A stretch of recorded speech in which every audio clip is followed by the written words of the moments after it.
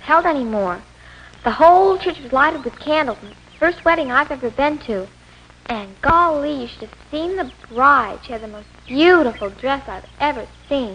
It was all white satin. Come on, we'll be late for school. Coming, Peggy. I better go now. Goodbye. My goodness, Molly is certainly growing up.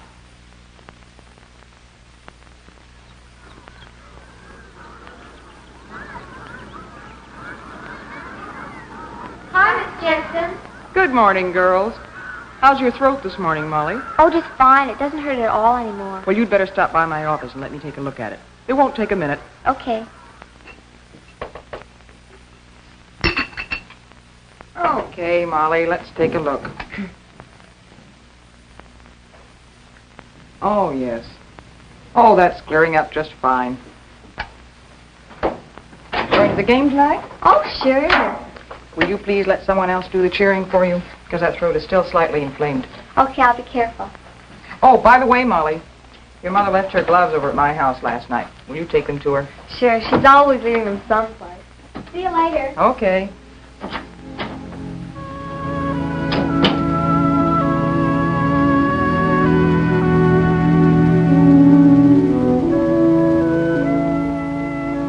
You know, I've known Molly and her family ever since she first came to school.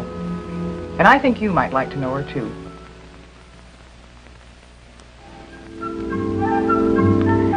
Molly lives at home with her father, her mother, and her older sister, Jeannie.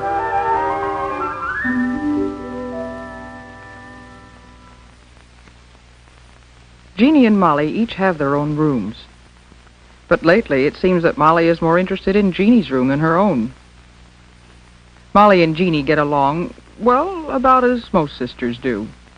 Molly! What do you think you're doing? Nothing, Jeannie. I just happened to come in and... Honestly, Molly, how many times have I asked you to leave my things alone? Well, all I was doing was just... And you didn't get all the lipstick off either. Oh, I wasn't going to hurt your old things. I just wanted to try them. Well, why don't you ask Mom for some things of your own? You're old enough now.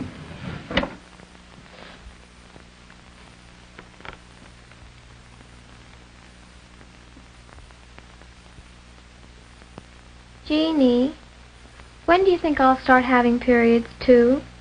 Oh, I don't know. Pretty soon, I suppose. I was 13 when I started. Well, Peggy's already started hers, and I'm 6 months older than she is. Well, so what? Some start earlier and some later. We're all different. And from the way you've been acting lately, it shouldn't be long now.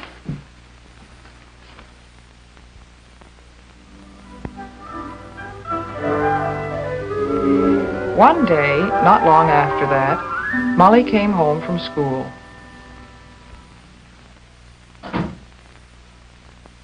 That you, Molly? Yes, Mom. Hi, what kind of a day did you have today? Mom, guess what? I don't know. What? Mom, I started my first period. Well, what do you know? Come on, sit down. Tell me about it.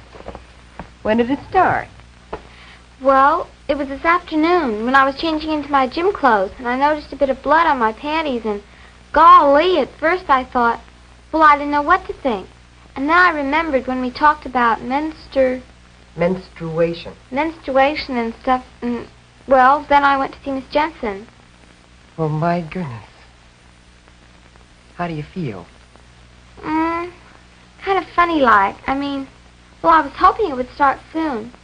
But it seems like I've forgotten everything you've told me. All right, I tell you what we'll do. Tonight will be mother and daughter conference night. And if you'll give me a hand with supper, we'll get started that much earlier. Okay, I'll wash up and be right down. Golly. And it won't be long at all before you're quite used to it. You see, honey, menstruation is perfectly normal. It happens every month. Sit up, dear. But why each month, Mom? Oh, it's just part of being a woman, I guess. Of course, right at first you probably won't be very regular. Most girls don't settle down for a year or so. Even then, some girls go more than a month between periods and others less. That's normal, too. And eventually your body will set up its own regular time. Please sit up, Molly. Oh, Mom, I'm comfortable. Well, if you sit and stand straight, that'll give the organs inside your body room to function better. And that'll make you feel better. I'll get it. That's probably Peggy. Hello? Oh, hi, Peggy. Sure, just a minute, I'll ask. Mom, can I go swimming with Peggy tomorrow after school? I don't think I would, Molly. But I'd be home by 5:30. No, it's not a good idea the first 2 or 3 days of your period. You might get chilled and catch cold. Oh, that's right. Peggy, of course I can't go swimming. You know I've got the curse. That's right. It isn't a good idea the first couple of days. Okay, I'll see you tomorrow. Bye. Good heavens, Molly, you're growing like a weed. I'm going to have to let that hem down again. Come on, I'll do it right now. Okay.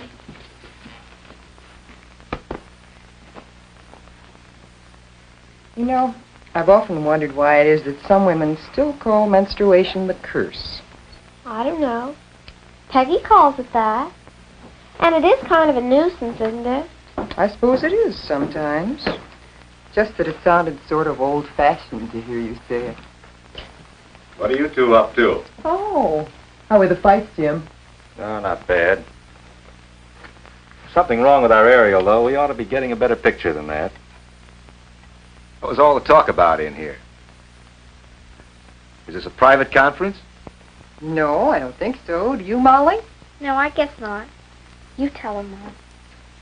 Well, Jim, Molly's growing up. She's having her first menstrual period. What? Already? Oh, but Alice, I thought... Well, I mean, after all, she's only... Daddy, don't be so silly. I'm not a baby anymore. I know, dear, but, well... No. No, honey, I guess you aren't. Growing up is fun, but some of the things Molly used to do seem a little silly now. Sometimes she gets all mixed up just thinking about it. She's changing from a child into an adult, and it's a little confusing at times. Molly had lots of questions about what was happening to her. It so happened I had a chance to answer some of them. Her teacher was sick one day and asked me to take her class. And this is true of women everywhere. So you see, menstruation is just the natural, normal process leading up to being a mother. This is a diagram of the uterus, or womb, and these are the fallopian tubes leading to it. And these the ovaries which produce the egg cells. Now, these egg cells are far too small for us to see, but once each month, an egg cell will leave one of the ovaries, go into the opening of the tube nearest to it, and then it's on its way to the uterus. Now, at the same time, the uterus has been preparing a growing place for this egg, a soft lining of blood vessels and tissues. If the egg unites with a male cell or sperm as it's on its way down the tube, it is fertilized, and then when it reaches the uterus, it settles down in this soft lining and begins to grow into a baby. But if the egg cell is not fertilized, it disappears. And then Since the lining is no longer needed, it too dissolves away. And it flows out of the body through an opening in the hymen, which is a membrane over the opening of the vagina. And so we say that we are menstruating. Yes, Barbara? Miss Jensen, when does menstruation start? Well, some girls start when they're 10 years old, and some when they're 16 or 17, or anywhere in between. But the average age seems to be about 13. No, I mean what day of the week will it start? My mother starts on Tuesday. Will mine too? Oh, it might, but it probably won't, because each girl's body sets up her own time and rhythm. And the time between periods may vary anywhere from 23 to 32 days. And the flow lasts from 2 to 7 days, also depending on the girl's own rhythm. Miss Jensen, how often should you change napkins when you're menstruating? Well, that depends on the amount of flow, but probably 5 or 6 times a day. And that brings up another point. Many of you girls haven't started to menstruate yet, but when you do, you will want to use a sanitary napkin to absorb the flow. It's a soft, absorbent pad, and it's made to fit over the opening of the vagina and to follow the curve of the body. The tab ends are attached to a narrow elastic belt, which you can wear around your hips or waist. Now, some girls prefer to use tampons. A tampon is a cylinder of absorbent cotton inside a cardboard applicator. It is inserted into the vagina by means of the applicator. The cotton absorbs the flow, and when it is full, you remove it and discard it. Yes, Molly? Miss Jensen, is it true that people can tell when you're menstruating? No, it isn't. But you should be more careful than ever about personal cleanliness and daintiness. Change your underwear more often, and be sure and use a deodorant.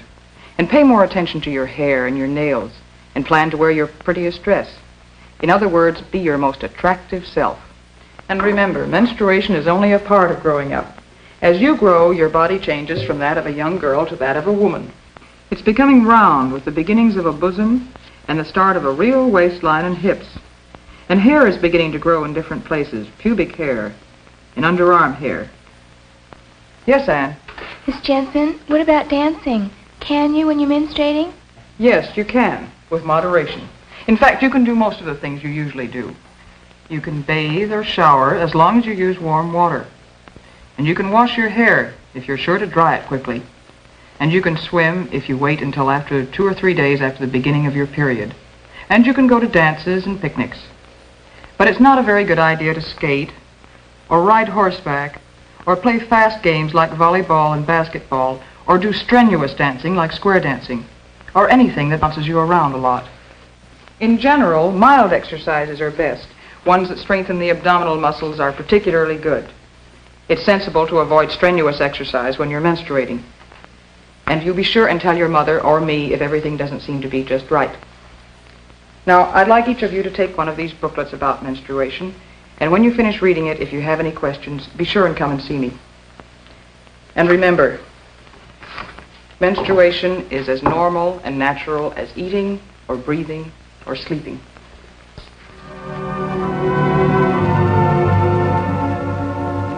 Soon, Molly will be a young woman like her Jeannie, having dates, going to dances in lovely romantic dresses, and making new and important friends.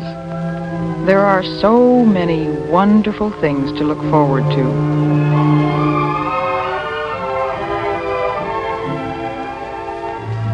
Growing up. It's an exciting time.